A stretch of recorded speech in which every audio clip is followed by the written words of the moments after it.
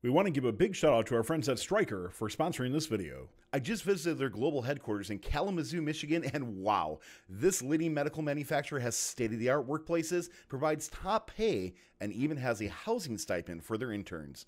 Learn more about how Stryker supports their employees who are in first by going to careers.stryker.com/first. In the 25th spot, might have been a little bit of a preview there. Oops. Is team 1816.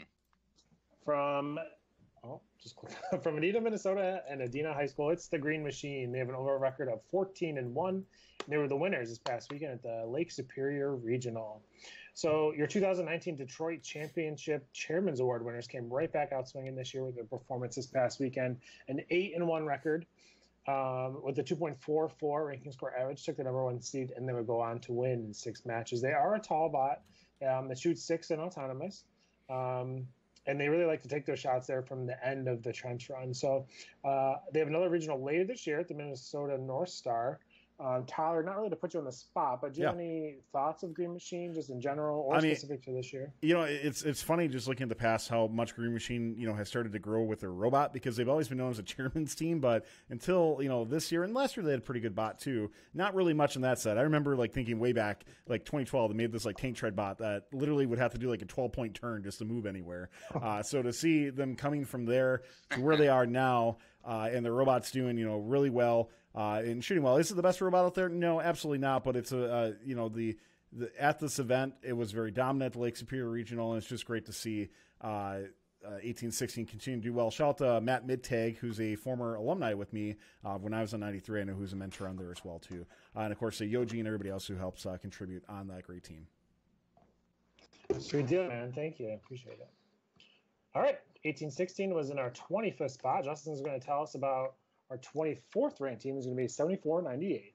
One of my favorite teams. From Auckland, New Zealand, it's Wingus and Dingus, 17-0, undefeated winners of the Canadian Pacific Regional. So I don't know if you guys followed them during their VEX days. They were a VEX phenomenon. They were always competing for a World Championship in VEX. Now they've turned into FRC winners from New Zealand. 74-98 is off to as hot a start as you can get to in 2020, going undefeated. They were the #1 ranked team after 11 matches at the Canadian Pacific Regional and had an incredible 9 RP advantage over the next highest team. So well into the day on Saturday, they had the #1 seed pretty well locked up. They might have had, I don't know if you guys have caught any matches, they must have one of the most skilled drivers in FRC. They have a short robot that flies under the trench. And when I say flies, they are flying under the trench. And there's not a lot of room for air. As a team with a low bot, it is not always easy to get your robot underneath that trench. And that robot just freaking flies. It's unreal. But their climb isn't that pretty, but it's effective, and it just really rounds out a great scoring machine from 74-98. Wingus and Dingus. Yeah, I feel like there was the rookie season last year or the year before, and they had equally. I feel like that was a cookie cutter of what their robot Justin just last year rookies. Yeah, just flying all over. So very cool. All right. Moving along. Next up, Christine's going to tell us about 2451.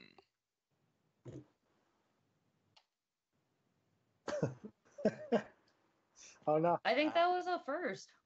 It's not me this time. Nailed it. Let's go. I managed to get this far, though, without it really happening. So what's the command? Oh, you got it before me. Yeah. All right, let's try this again. From St. Charles, Illinois, and I believe it's a community team now. It's Ponich, and they had an overall record of 9-3. They were quarterfinalists at the Midwest Regional and took home the Grace Professionalism Award, sponsored by Johnson & Johnson. And they took home the Woody Flowers Finalist Award, which is huge. So congratulations to them. So they did have an early exit, but it seemed like they had a pretty decent start to their season.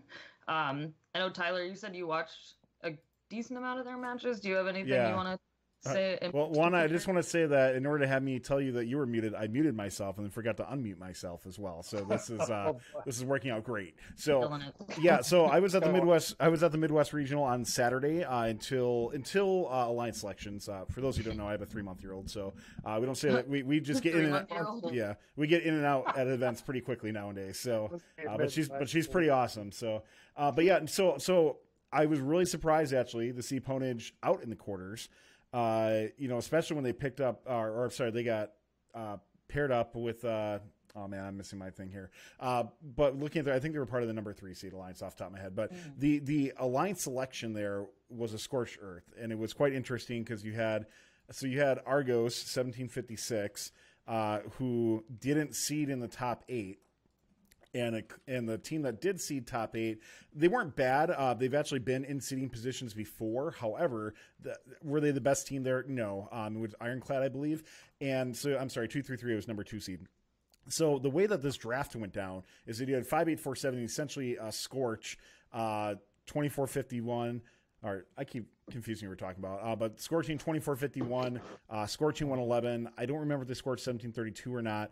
But pretty much they did it to where they needed 2-3-3-8 not to pair up with 1756. That was the plan. So you look at that round the way it went. 24-51 comes in and picks up 930, who is world finalist from last year. However, 930, a good team, no doubt, but had some issues in quals. 24-51, I thought looked pretty good in quals from what I saw, but had some issues going into the playoff rounds, just not getting the accuracy down they were looking for as well, too. I have to admit, I'm a little surprised to see them in the top 25. I know they're 24, so I probably would have put them a little bit further back than that, but I mean, not a bad team by any means.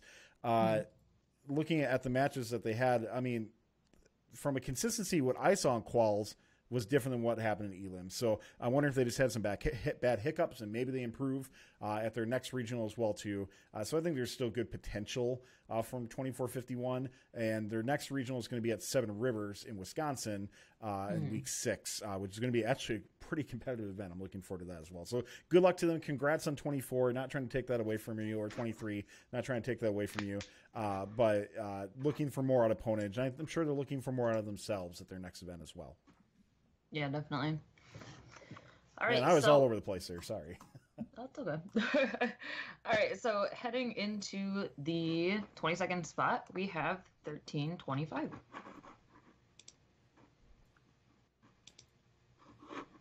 Oh, now is Mike muted? No, Mike's muted. Man, we are hot today, guys. We're doing so well. Sorry, guys. So well. Oh, boy. All right, here we go. From Mississauga, Ontario, Canada, it's Inverse Paradox. They have an overall record of 15-4, and they were the winners this past weekend at the Georgian College District event. So no stranger to the top 25 these past years. Inverse Paradox returns after their win in Ontario, while most of the eyes were at the Humber event. So 1325 finished 9-3 with an even 2.0 ranking score average. They would be selected to the number 1 alliance and win in 7 matches after a 3-match quarterfinals. Like I said earlier, this was one of the matches that weren't up on the Blue Alliance. I can't speak to the robot too much this go around, but really have loved seeing their steady presence of 1325 these past few years in Ontario. Yes, there's always those like 2, 3, 4 teams you kind of always mention Ontario, but 1325 is really up there with their consistency with the amount of times that we talk about them year in and year out. So congratulations to them. They do have another event at York later this year, and then they'll be at the provincial championships after that. So congratulations for their win this year, and good luck going forward. So that was Inverse Paradox. And then in our 21st spot, we have Team 1339. Justin's going to tell us about. From Denver, Colorado, East High School, it's Angel Botics, 13-3 overall. We're the finalists at the Utah Regional. So somebody can correct me. I think this is a newcomer to the top 25. I don't remember Angel Botics on the list. Yeah, I think so. But most of their matches began with a really consistent 3-ball auto. The intake using teleapp allows them to pick up balls nearly at full speed. It's one of those things that maybe is seemingly maybe a little bit underutilized by some teams. Some teams, I kind of mine included, have to slow down a little bit to pick up the ball. 1339 really can pick it up at full speed, which is super advantageous for them. Their climb is done through 2 arms, give them nice stability, nice wide grip on the bar, and they've done quite a few really easy double balances. So the robot is just nice and stout, steady, workmanlike, and really gets the job done. So congrats to Angel Robotics, and you can catch them again at the Colorado Regional next week. Welcome to Top 25. That's awesome. Angel Robotics. Let's take a short break and thank our friends over at Stryker for really supporting us. Stryker has done so much to help Fun stay loud, live, and independent. And you think, Fun sold out. They can't be loud, live, and independent anymore. Not true. Really what it comes down to is that Stryker has said, hey, you know what? We love First. You guys love First.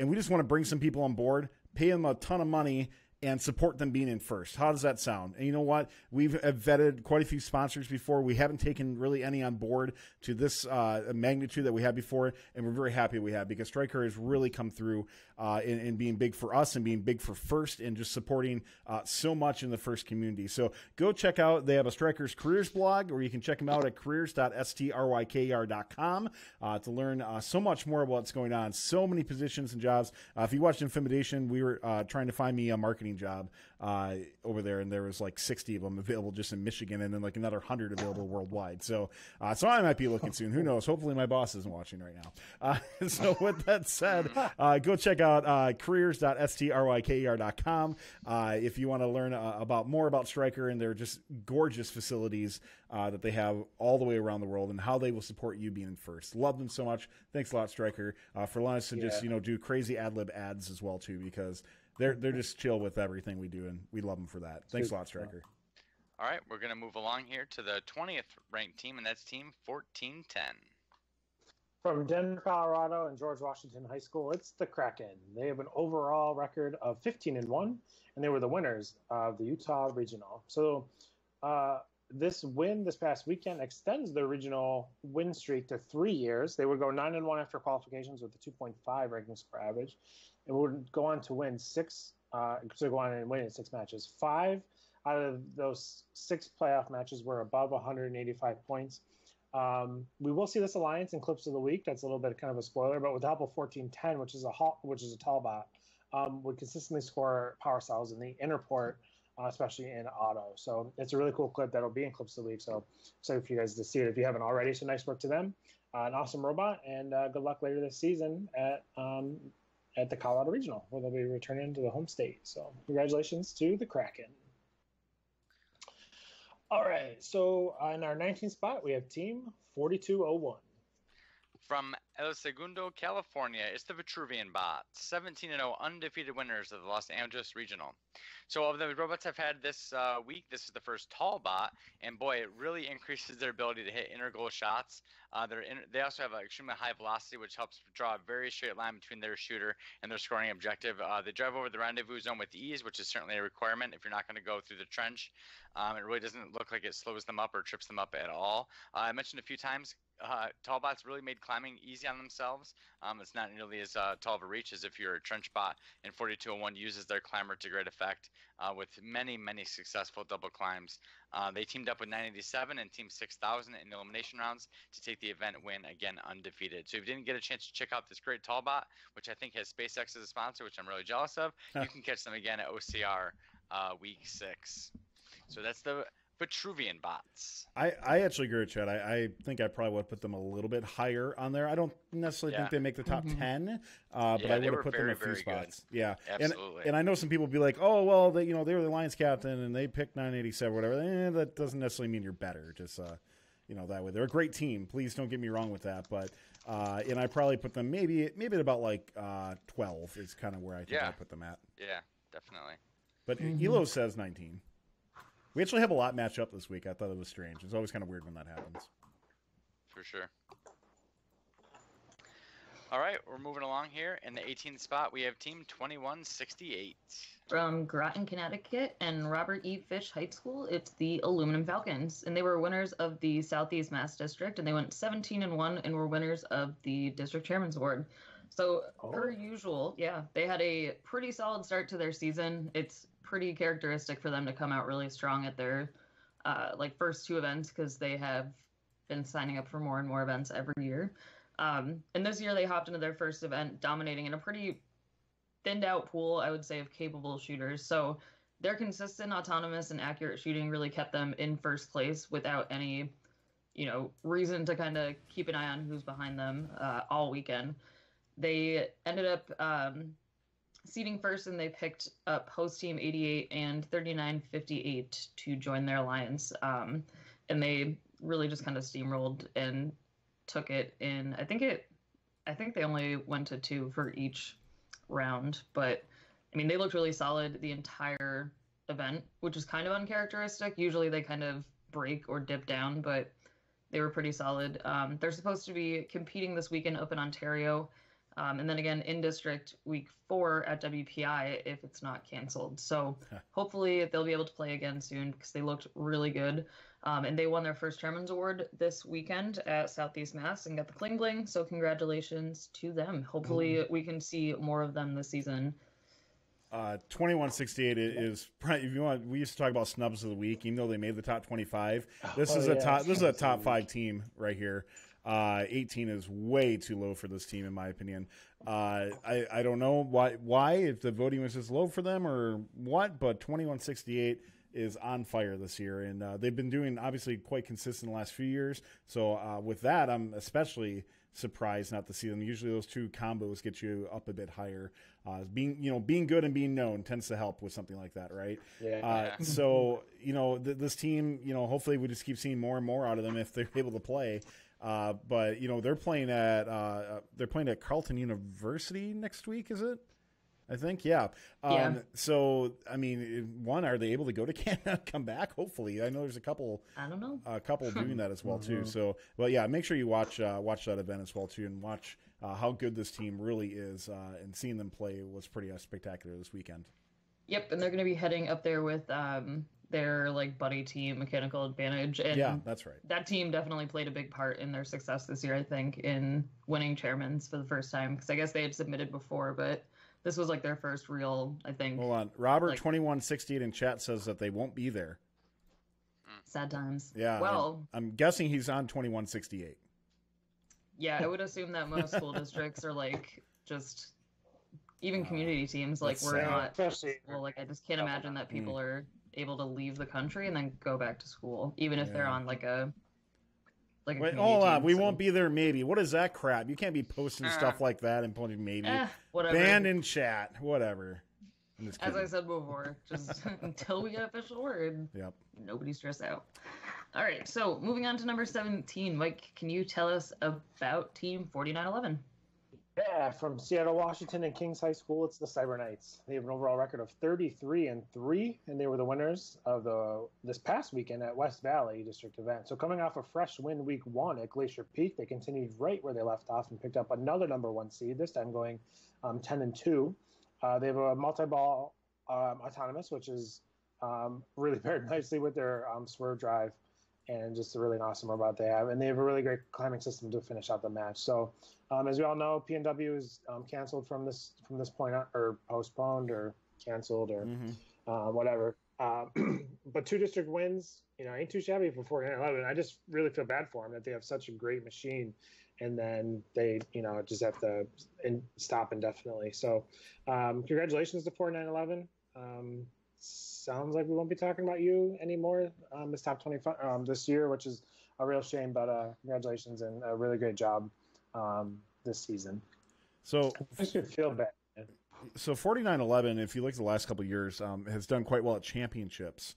And I think in some cases, some people, obviously the meme with who, but, when I think 2 years ago, they were like were they number 1 seed? I'm trying to remember off the top of my head. They were a high seed, and I think people were like, oh, going to scorch, all that stuff like that. Look how far this team has come. Obviously, they went far being where they went in playoffs and stuff, but I think the perception was not there for that team. Now the perception is there. Watch this swerve. Watch how accurate. Watch how swift this robot truly is. And, they paired up with Jack in the Bot twice now. I'm actually surprised to see them at 17 because I think they were quite a bit higher last week.